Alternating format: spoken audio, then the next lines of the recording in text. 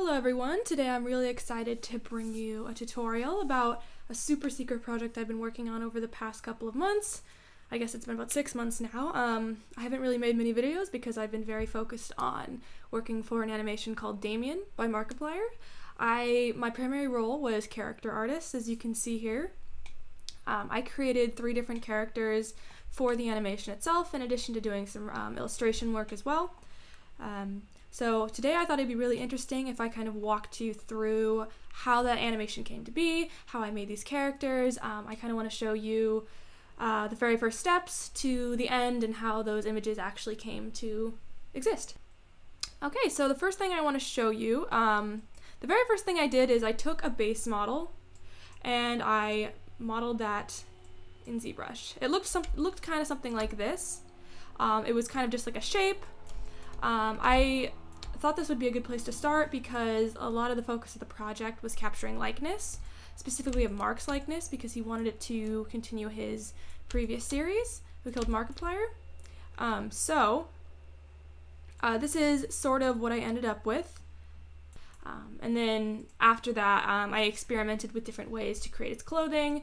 I actually created this garment here in Marvelous Designer. I was kind of playing around with different tools and different technologies at that time. This ended up being kind of overkill because the texture in the model and the painting actually is what kind of sold all those details in the end. But I wanted to show you kind of the trial and error I went through in the beginning, trying to get this character to look as good as possible. So once you've imported your high poly mesh into Blender, it's time to retopologize it so it can be made animation ready, so we can UV unwrap it so that we can paint on it. What I would do is I would add the shrink wrap modifier to a plane. And what that does is it essentially sticks that plane right onto your model. And using this method, it's really easy to kind of like almost trace over your model's head. So you create this like really low poly, almost exactly perfect version of the model underneath. And you combine this with like a mirror modifier. I want to make sure it's like in the middle. And it's not completely symmetrical, but it's close enough. And like using this method, I essentially retopologized the head. And if you keep going, you're left with something that looks kind of like this. Here is my base mesh. It's a little bit more high poly than I would use for, say, a game, because I wanted him to animate really smoothly. This is actually the final version of the body I ended up using. As you can see, it's pretty different than the Marvelous Designer jacket that I had sculpted. I made that initially because I wanted it to be like very realistic, and I realized that wasn't really useful for this project. So I ended up doing something really simple that would be clean to paint on. It's high poly enough that it would animate well. And from here, basically, he was ready to unwrap.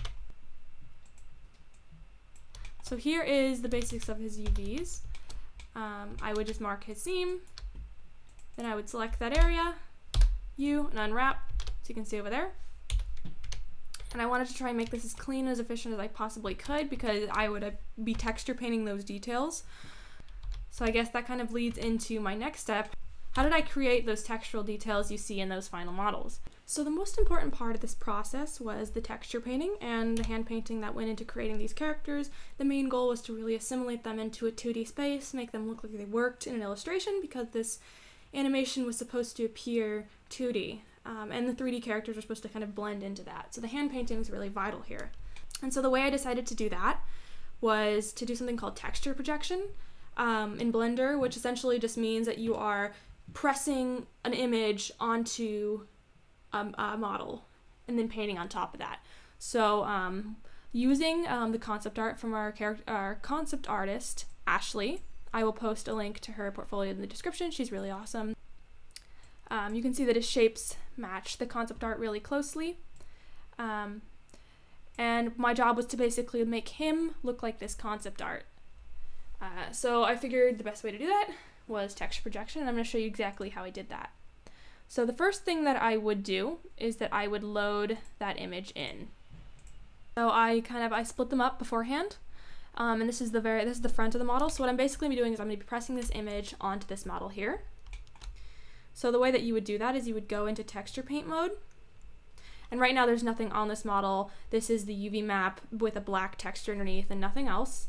The way I would do it, and this is just like a really brief intro to this, I can post a tutorial on someone who does this better than me, who can explain it better. But basically I would just create a separate UV map that kind of was a placeholder, in which I would take that image I loaded right here.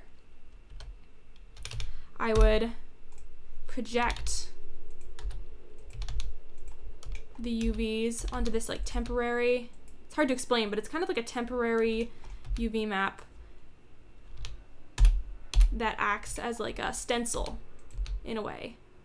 And you'll see what this does in just a second. It's kind of confusing, but essentially I would line up the features with the image itself as best as I could. I'm gonna do this kind of sloppy right now just because I'm trying to do it somewhat quickly.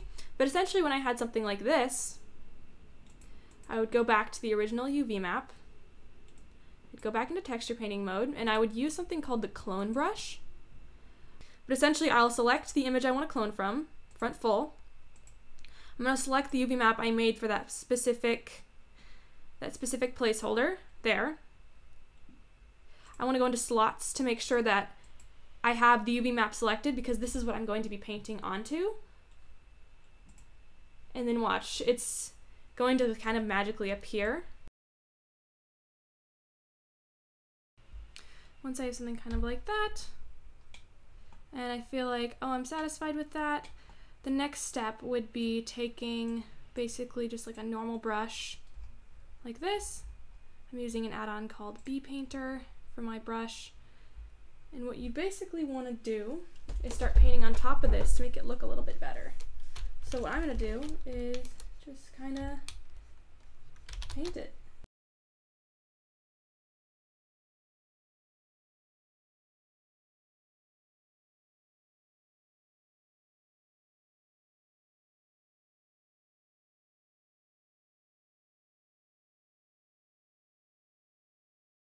I worked a lot as an illustrator before I did 3D modeling, and I still do, and I feel like that really contributes here, because it's not necessarily easy to do texture painting. It may look kind of easy, but I'm thinking a lot about what I know from illustration over the years, like where to put shadows, where I would paint in sort of form, like under this eye, like that eyelid's not really there, so I'm kind of painting that form in, like where I should add more shadows, that kind of thing. So after painting for a really long time, and just keeping on with this kind of strategy of just like painting light, enhancing form, I ended up with a result that looked like this. This is after I'd cleaned up the entire body. I tried to retain those dark black lines from the concept art while still giving them kind of form. You can see these like imposed highlights that really sell it as being an illustration, and some of these like textural qualities. And then you can see kind of in the face, I added strokes and brush strokes that made it really feel like an illustration. And all of this together really created a model that worked both in 3D and in 2D. And that is how I created the texturing for these models. Creating the hair was another really complicated process. I don't really want to go too much into how I did it, but I will show you kind of the result. You can see these are actually just a bunch of planes that I have drawn a texture onto. Let me show you really quickly the UV map of the whole thing. Essentially, the hairs are planes that have been shaped to his head that have a texture on it that looks like hair. I drew these here and I just UV mapped these onto these planes. And when you arrange them in a certain way, it ends up looking like hair. I can show you how it looks in render view because it doesn't look awesome right now, but you can really see that it sells the effect of hair. So after all that, after I've gotten the model approved, I went on to rigging, as you can see here.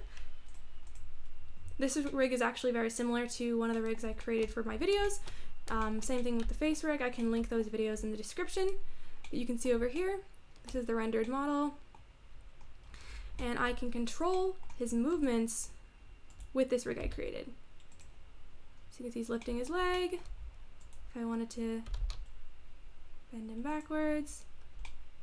And this is kind of the basis for all of the animation. You can see he's got a full mouth of teeth in there.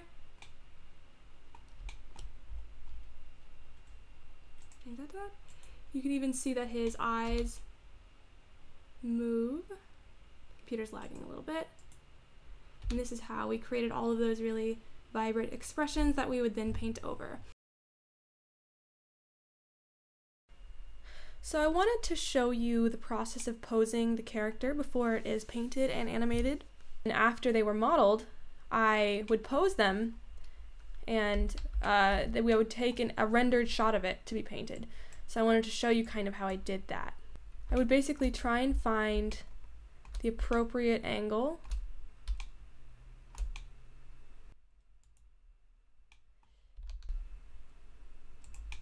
after I have positioned them in the camera and set the dimensions of the render to be the appropriate side. Here I wanted it to be a square frame render because the final image would be based on that. Let me also show you the storyboard I was working from.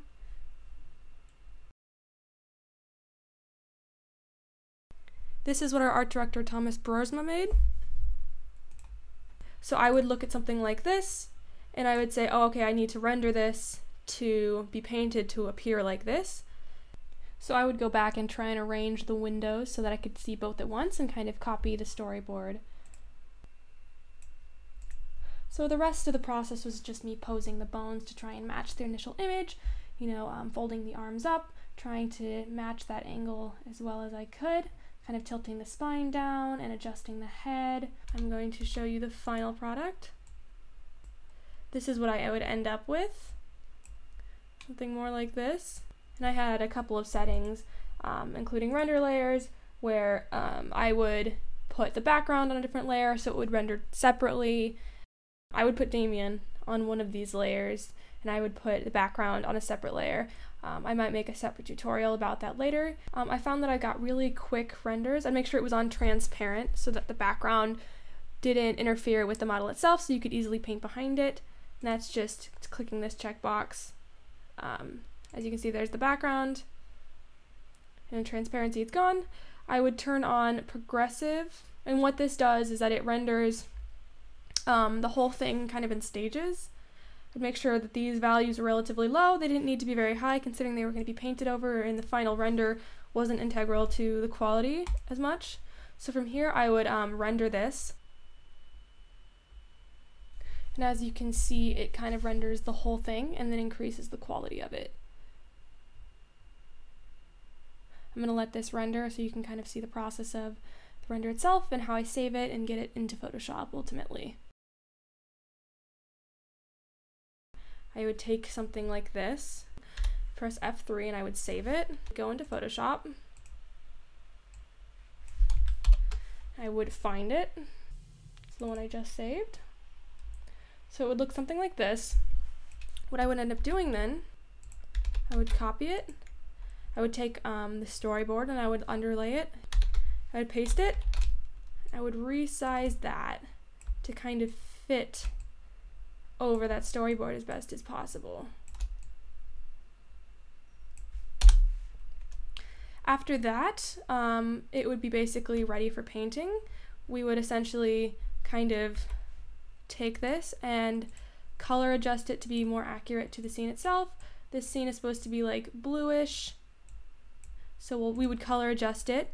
I would usually import a background, and all of our backgrounds were painted by an artist named Ashley. Let me show you. She painted these lovely backgrounds.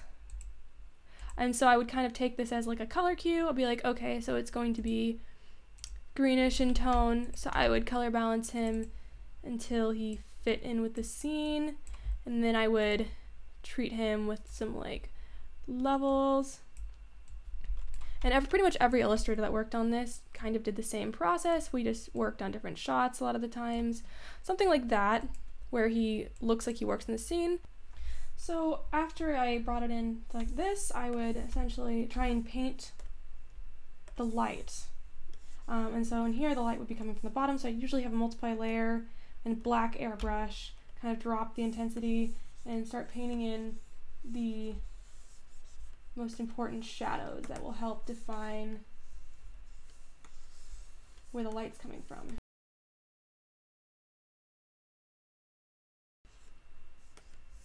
And after that, I would just do my best to try and establish a sense of light using different layers.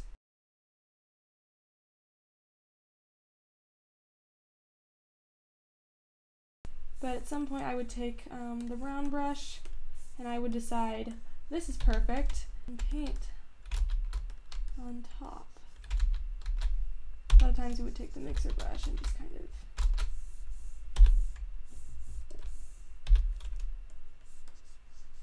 blend some of these.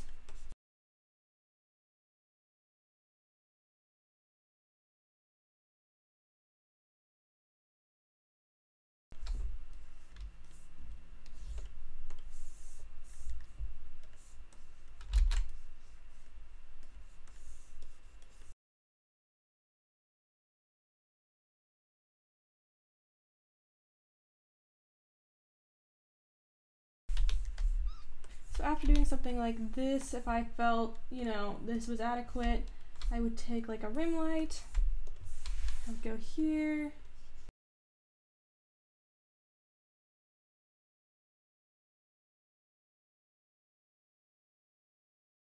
and something like that. And then at the end of all of this painting, I would have added like a shadow, and I would end up with a result that looks something like this. And this is the shot that was used in the animation. I would actually separate the light so that it could be animated in After Effects so that it could flicker. Everything was sort of separated from each other for that reason. The hair maybe sways, and then we finally have the breath that is animated coming out of his mouth. If you're interested more in the After Effects side of this and kind of how that worked, my fiance Ian Malin was one of the main animators on this project, and he made a really cool tutorial kind of breaking that process down. If that interests you at all, you should go check that out. I'll post a link in the description.